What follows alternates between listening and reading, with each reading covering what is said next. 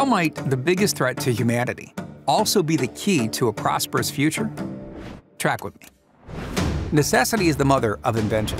And when necessity means our survival, the stakes are higher for innovation that is greater.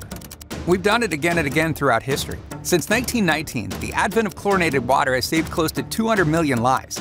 Anesthesia, pasteurization, and antibiotics each have saved countless more. Indoor plumbing. It's not exactly a fantastic dinner conversation piece, but astoundingly, indoor plumbing has saved over 1 billion lives from diseases that have previously wiped out entire populations, perhaps making it among the most critical life-saving advancements of all time. Okay, so how will the climate crisis motivate a prosperous future? At the intersection of consumer demand and existential need is cool new technology, intelligent and efficient products that make the science of the last 200 years look more like an opening act for the next 10. No offense to the brilliant minds that came before us. Your efforts did save countless lives. But starting with how we power our homes, we're on the cusp of saving billions more.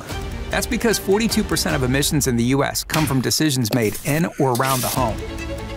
With clean solar energy, battery backup, energy-efficient air conditioning, artificial turf, temperature-resistant windows and roofing, thermostats, and other smart home devices, millions of people are improving their homes while reducing their carbon footprint. And GoodLeap is at the heart of this revolution, empowering homeowners, contractors, and financial institutions with the technology to make these advancements accessible for everyone.